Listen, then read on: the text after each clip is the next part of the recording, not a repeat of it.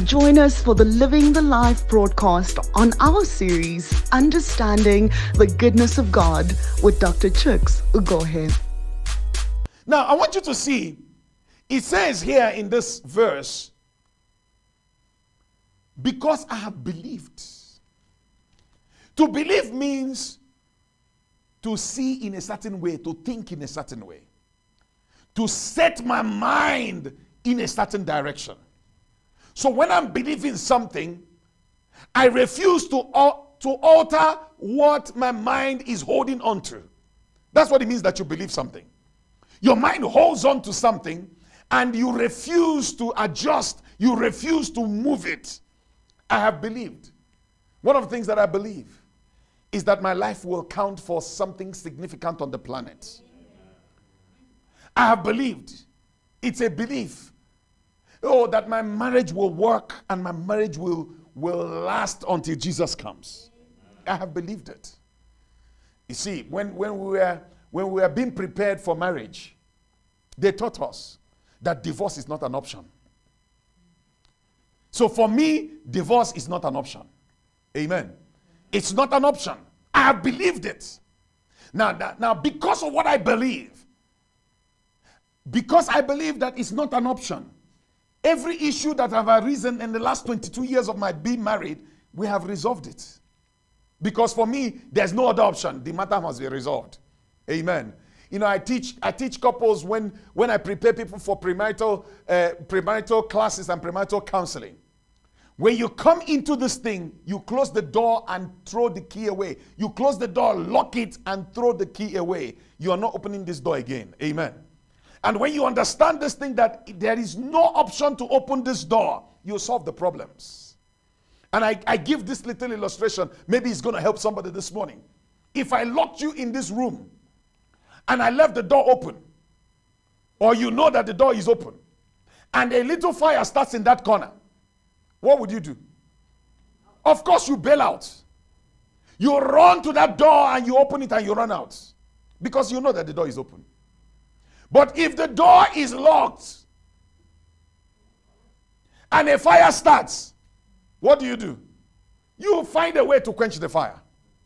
Oh yes, you find a way to fight the fire. You don't run out.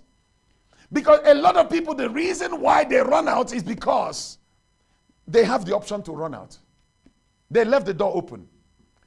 But if you lock that door and lock it permanently, you will quench that fire. Amen. And that's how it is in marriage. So when you see people who have been married 20 years, 30 years, it's not because they've not had problems. You know, I find it ridiculous when people are married for 6 months and 1 year and 4 years and you say, I want out. What nonsense. How do you want out? No, you resolve the issue. You fix the fire. You get it off. The only reason why is because Satan told you that it's an option. Keep the door open.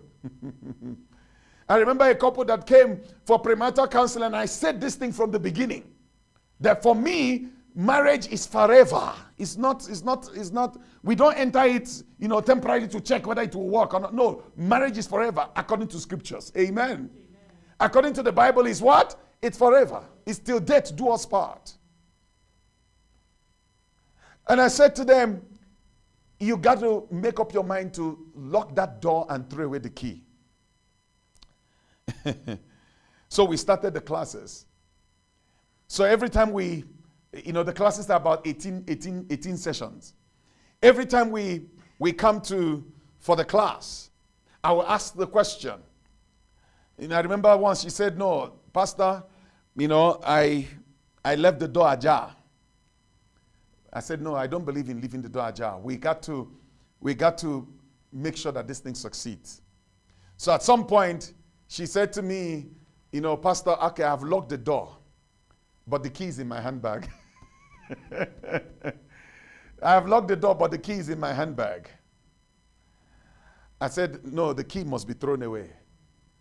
By the time we got to, I think, session 8 or 9, one day she came and said, Pastor, I've thrown the key away. I said, now you are here. Now this thing will work. Now you've made up your mind that it will work, it will work. Hallelujah. Now that you've made up your mind that you will see the goodness of God in this marriage, it will work. That's what it is. People open the door because you lose heart. You lose heart. Nobody told you that marriage is a bed of roses. Anybody who's been married for any length of time, except you're married to an angel, even if you're married to an angel, when it comes to marriage. Now, let me help somebody here. If husband and wife believe this scripture in Psalm 27 verse 13, that we will see the goodness of God in our marriage, and they are both committed to see the goodness of God in their marriage, the marriage will work. The problem is when one party or both parties don't believe it. And when they don't believe it, it will manifest in different things. It will manifest in abuse. Because how do you expect to see the goodness of God when you are abusive to your spouse? No, you don't believe it. You don't believe that you will see the goodness of God. And your lack of faith in that fact is manifesting in what? Abuse. And I want to say something to somebody, if you are in an abusive relationship, if you're in an abusive marriage, where they are beating you up, no, man, you have my permission. I'm not asking you to divorce, I'm asking you to leave. They are two different things. I'm asking you to what? Leave. Leave that place. It's not somebody who is alive. If you stay there and they kill you, you won't see the goodness of God. It's somebody who is alive that sees the goodness of God. In the land of the living. That's what the Bible says there. Is where? In the land of the living, not in the land of the dead. You will see the goodness of God in the land of the living. So if this scripture is going to work, you need to separate yourself from an abusive situation. And then let's seek help. Because an abusive person can be rehabilitated. Oh, yes. So I'm not asking you to lock the door and stay there and they are pounding you and they are pounding you. No. That's why you need a pastor. If you are in a place and the door has been locked, but they are pounding you and they are pounding your head, please come and speak to your pastor. He will open the door and let you out. So that at least for now, at least you are in safety. Amen. And then let's rehabilitate that idiot or that beast. Because the reason why he's behaving like that or she is behaving like that, because these days it's not only men that abuse women, women also abuse men. It's because they don't have a revelation of the goodness of God. You know, I have been teaching it. When you know a God who is kind, you will be kind. When you know God to be a gentle God, you'll be gentle. When you know God to be gracious, you'll be gracious. So when you see someone who is violent and aggressive and abusive, they need a revelation of the goodness of God. They haven't seen God. Because when you know God, you will manifest what you know. Hallelujah. So that person doesn't know a good God. They have a wrong picture of God. And that's why they are violent, because they think God is violent. They need to come sit down with the things that I've been teaching for the last almost 3 years on the goodness of God, so they can see God. Because when you see God, you are transformed. When you see a kind God and a loving God, you become kind and loving. When you see a generous God, you become generous. So when someone is abusive, they don't know this scripture. All right, so don't say that pastor said lock the door and stay there until they kill you. No, that's not what I said. Amen. Help me tell your neighbor, that's not what pastor is saying. So I'm saying when the man and the woman are committed to seeing the goodness of God in their lives, in other words, they are committed to learning and knowing God as a good God, their marriage will work. They will resolve issues and things will work. Amen. All right, let me keep going. I don't know why I went there. Somebody needed to hear it. Amen. All right. We're talking about setting your face as a flint. That's what it means when the psalmist said here, I have believed it. In other words, I have made up my mind I'm going to stay with what I believe. And it doesn't matter what the pressure is. I am going to stay with what I believe. And because I have made up my mind that way, I know that I will not be ashamed. Amen. All right. Let me show you something. Go with me to Luke chapter 9. I want to show you how the master applied that scripture. Luke chapter 9,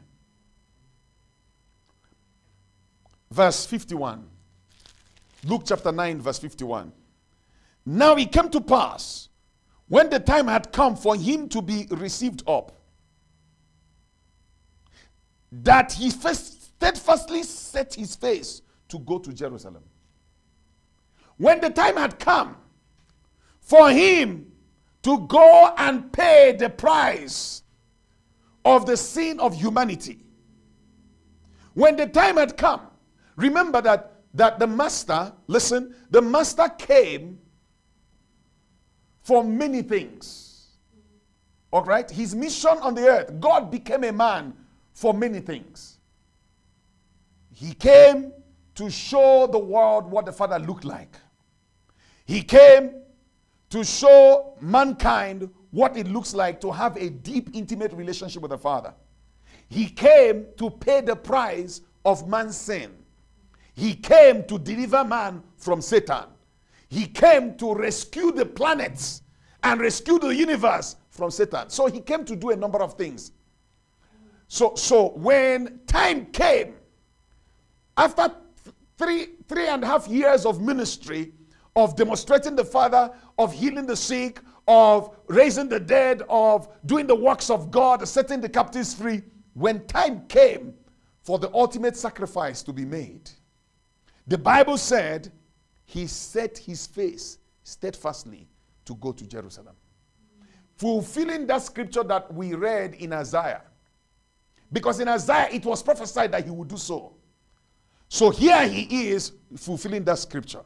You will fulfill the scriptures concerning your life. I say you will fulfill the scriptures concerning your life. Oh, let me say that again. You will fulfill what has been said concerning you. The key is setting your mind. Setting your mind. Some things have been said concerning you. Listen. Some things have been said concerning you. Salvation has been said concerning you. Prosperity has been said concerning you. Immortality has been said concerning you. It's all been said. Jesus paid the price and set it concerning you. So the same way that it took the master to set his mind like a flint to fulfill the things that were said concerning him, the same thing of you. So he set his mind to go to Jerusalem because it was said concerning him. And then he sent messengers before his face.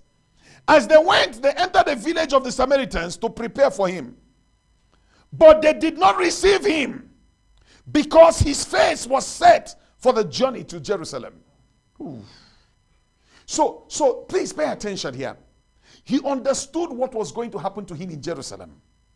He understood the beating. He understood the flogging. He understood the punishment that he was going to go through. But he set his mind to go anyway. He set his mind. He made up his mind, and his face was set like a flint. He was not going to flinch. He was not going to consider it. It's not an option. He set his mind to go and do what was written concerning him. I'm saying to you, if you are, please hear what I'm about to say. If you are going to fulfill all that Jesus secured for you, if you are going to experience everything that Jesus died to secure for you, you would have to do the same. You got to set your mind. You got to make up your mind and lock your mind. Jesus is our pattern. Are you hearing me this morning? Jesus is what? Is our pattern. So his life is a pattern of the journey that you have to go through. So he set his mind, locked his mind. This is the will of God for me. I will fulfill it. Can I say it to you? If you're going to have all of the will of God for your life, you got to set your mind. You got to make up your mind. Lock it in the direction of the will of God. Amen. What I'm saying is very deep. I'm just praying that you will get it.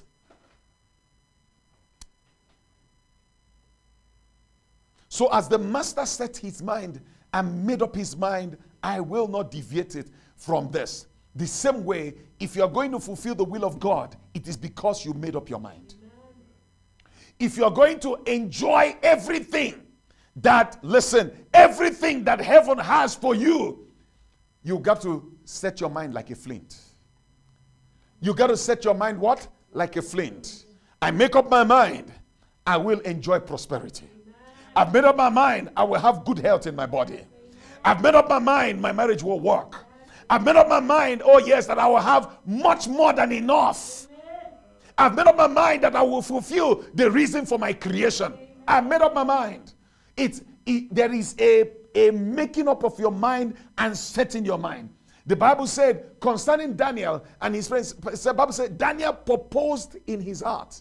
There's a certain proposing, a certain resolution, a certain making up of your mind that is required to manifest the goodness of God. Oh, you didn't hear what I said. There's a certain making up of your mind that is required to manifest the goodness of God. So our master made up his mind. I'm going to Jerusalem. It's not convenient. It's going to be painful.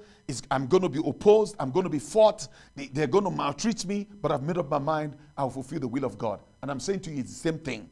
You got to make up your mind. Hallelujah. There are many people who have abandoned the faith because of opposition and persecution. They didn't make up their mind. But it's required. Hallelujah. It's required. Why will Stephen give his life up for the gospel? He made up his mind. He made up his mind. So when they decided to kill him, he made up his mind, I would rather die than deny Christ. So there is a measure of making up of your mind to manifest the will of God for your life. So when the Bible says in Colossians chapter 3, let's go there.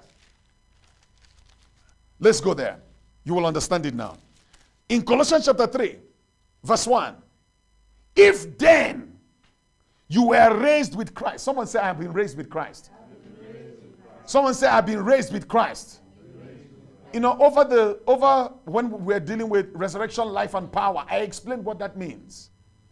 You've been raised with Christ. So you have a risen spirit, you have a risen mind or a risen soul, and you have a risen body. Somebody say, I've been raised with Christ. Oh yes, that's what the scripture says. If then you were raised with Christ, seek those things which are above, where Christ is, sitting at the right hand of God. Verse 2, set your mind. Do you see that again? Set your mind on things above, not on things on the earth. Set your mind as a flint. Lock your mind on some things. This is my reality. Let me explain to you why this is important. Please hear this. Let me explain it. There are two dimensions. There's a spirit realm and there's a natural realm. There's a spirit dimension that is invisible and there's a natural realm that is visible. We are created in the earth or put in the earth to draw the realities of the invisible realm and manifest it on the earth. Hence Jesus taught us to pray. He said, your will be done on earth as it is in heaven. So we are here to bring heaven into the earth.